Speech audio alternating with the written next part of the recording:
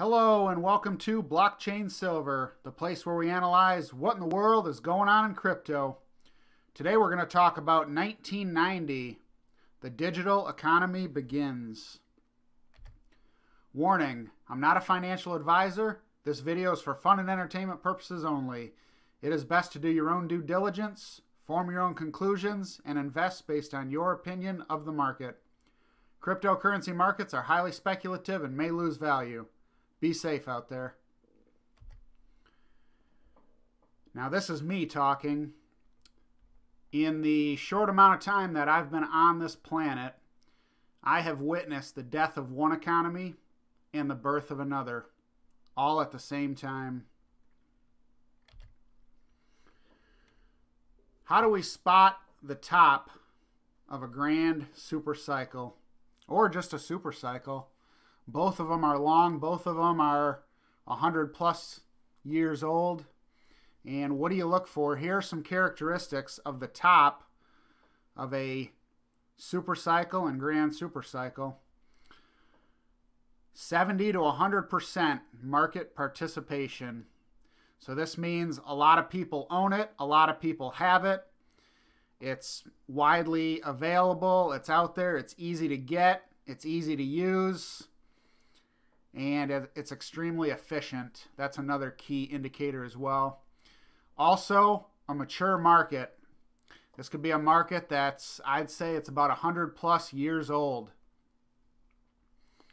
And of course, that's what we got here. No new participants. So if you've got 70 to 100% of the population already using it or buying it, you don't really have room for new growth unless you expanded throughout the universe. That would be about it. And also another top or indicator of a top of a grand super cycle or a super cycle is that it can also get very expensive to use near the end because it gets inefficient or there's too many laws and regulations around it, that now it takes more government regulation and oversight, or people have already begun to jump ship and move on to something else, and they no longer use it, and so things can rise. So just to use steam power as an example, steam power, it was invented around 1698, 1700, but it took a while to get it really to where it was efficient and effective. And steam really had its heyday from 1800 to about 1910. And then the internal combustion engine and diesel engine both came about, and they were more efficient. Of course, they took time as well to use, but right at about the time where this was maxing out at the year 1900, 1910, the internal combustion engine then came about. And then when the internal combustion engine had its glory days from about, you could say 1910 to 2000, or maybe 1910 to 2010 or 2020. But I believe that the top for the internal combustion engine, or just for this market in general, was sometime around the year 2000. There were 70 to 100%. A lot of people had vehicles. It was a mature market. It was over 100 years old or close to 100 years old. And you have more participants that owned vehicles than people that didn't. And then also, what does it do? Vehicles get expensive. And so now I see electric being the next thing for probably the next 100 years or so. And in the year 1900, there was steam power. It was it was readily available. 2000. Okay, let me restart this. In 1900, steam power was available all over, but you couldn't find internal combustion engines. They weren't very common. They were just still being thought of and manufactured. So this was available, this was not.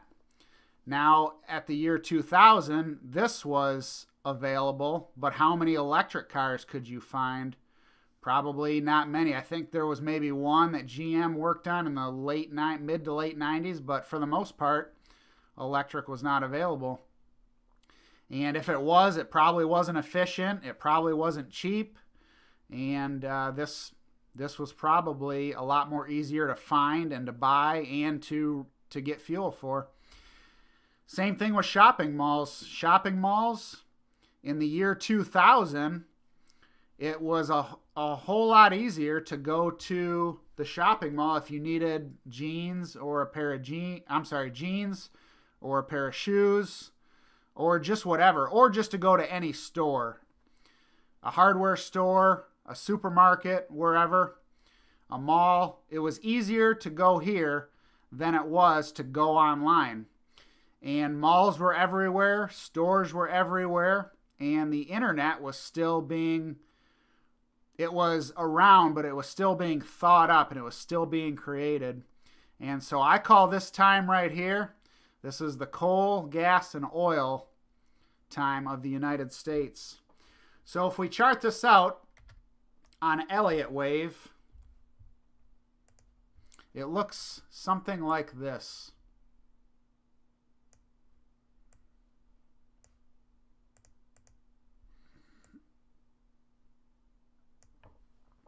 And so from now, America, Wall Street, 1798, 1800, somewhere around here it started. And from here up until about here, this was the steam engine.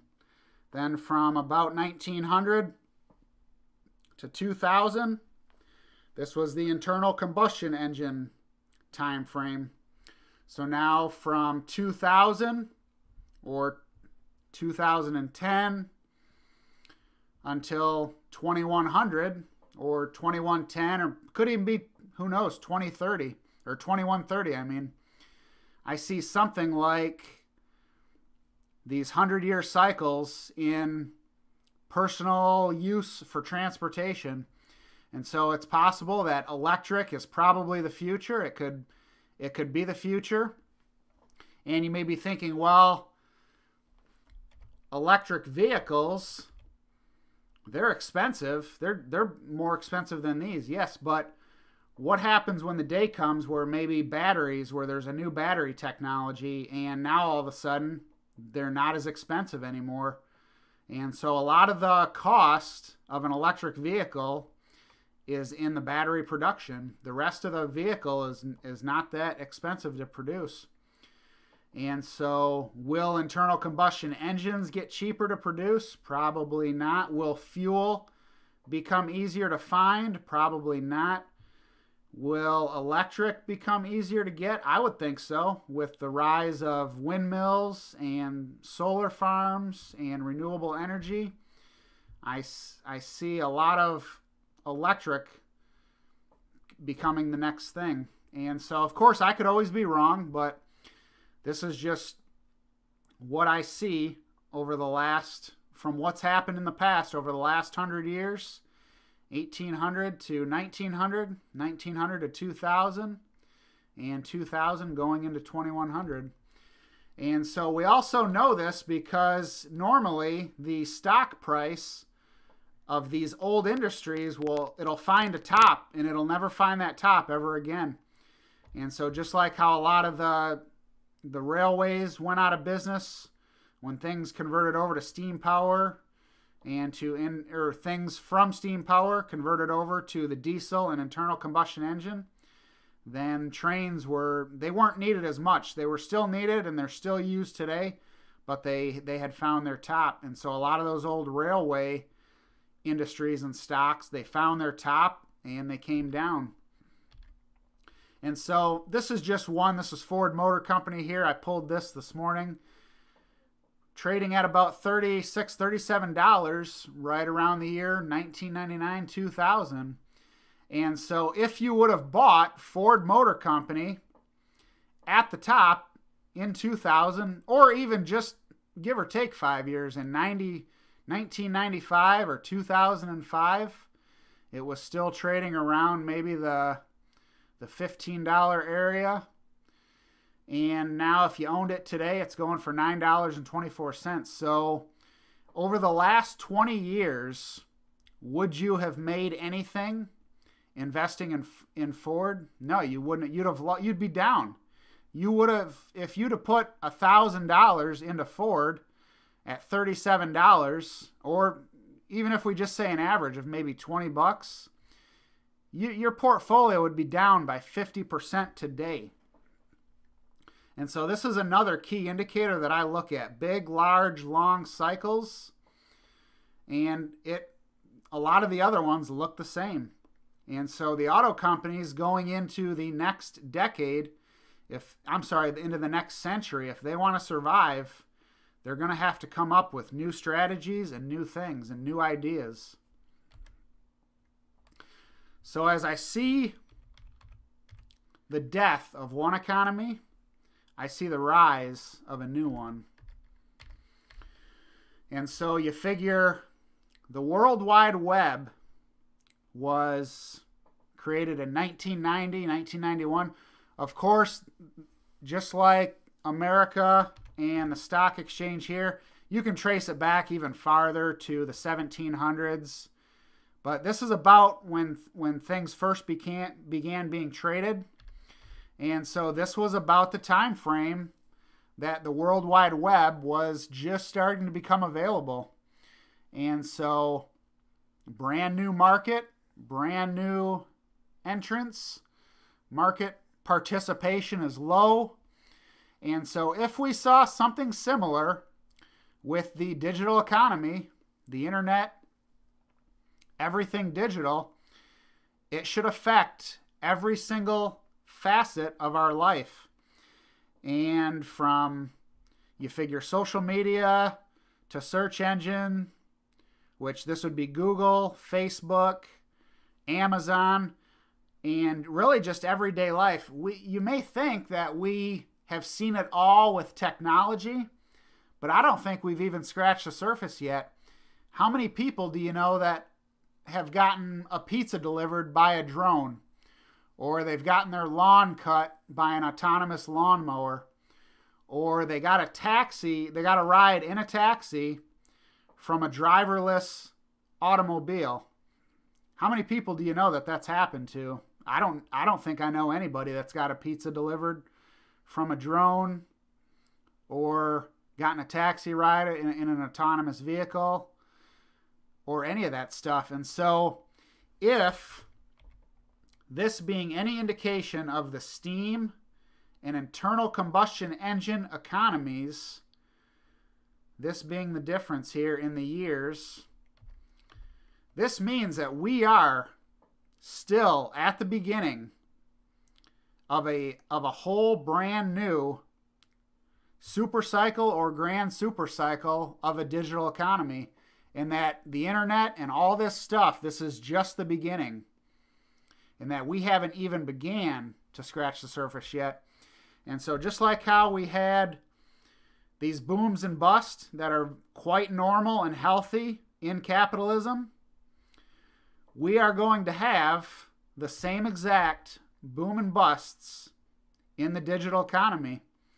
This could be oversaturation, the overuse of credit, the expansion of credit, the expansion of more and more websites, or whatever it is, things that we haven't even thought about yet, the expansion of.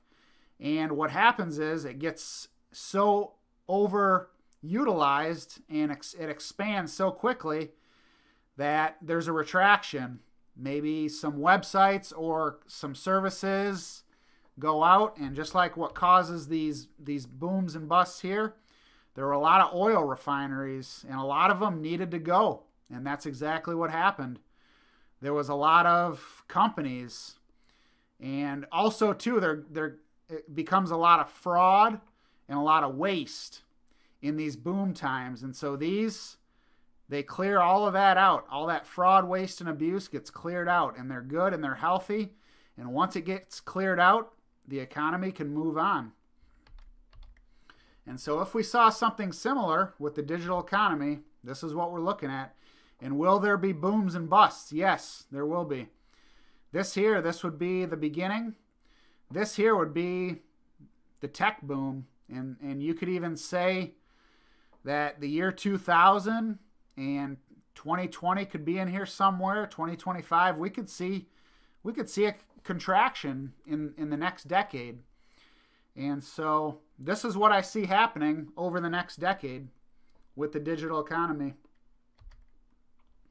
Amazon. So if you would have bought Ford in the year 2000, over the next 20 years, you would have lost half of your portfolio. With the digital economy, Amazon was trading at, even at, let's just say you owned Ford and you sold it at the time, and you bought during a high time. I think Amazon was going for about $100 at this time. Well, still, over the next 20, so you would have lost quite a bit, 80 or 90% of your portfolio, but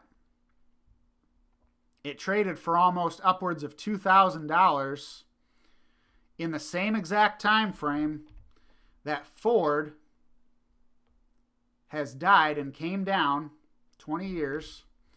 Your $100 still would have done a 20 times increase. It would have went up by 20 times. So while if you stayed in an old dying economy, you would have lost half. And even if you bought at a market high of a brand new economy that was just beginning to sprout, you still would be up over 20 times. And so this is why, to me, it's important that your positioning throughout your life, where you are, what you are invested in, and what you are involved in, you want to be at the beginning of a brand new market, at a market that is just beginning to take off. This is not the end. I guarantee it. Let's look at another one. Facebook, $185 trading today. Now, Facebook came out, I think, in 2012, 2013. I can't remember the exact year, but if this is 17, 15, yeah, that's probably about 13. And I think it came out at $40 or something. It got cut in half and went down to 20. But still, even if you would have bought on the day it came out at $40, yeah, you would have lost over the next 6 months, year. But then another 6 months or year after that, you would have been right back up to, you would have shown a positive from your original investment. And from there, from the $20, it touched $200. And so you still, or I'm sorry, if you bought at the 40 to the 200, you still, today, even today, you'd still be at 300 or 400% of an increase. And so this is another technology company, just like Amazon. You know, nobody bought, I didn't buy here or here, and I still don't own Amazon today, but I'm just using this as an example. Same thing with Facebook. You'd still be up 300 or 400%. This here is Google. It's been renamed to Alphabet. Today, trading at $1,246. And so this was, if this was 2011, this is 2007, this is probably about 2005, maybe 2006. Even if you would have bought in any one of these areas here at, this was probably, I don't know, $250. Through any time in the last, from 2005 to 2012, 2013, it traded at $250. And so now from here, from this new digital economy, where's it at now? It's up. So in the year 2005, which of course Ford at 2005 was about $15. And today, you'd still be down, so you wouldn't be up anything. Whereas with Google, from about the same area to today, from $250 to $1,250, you'd still be up 400, 500, 600%. And so what I'm getting at is that this new digital economy that's rising, this is just the beginning.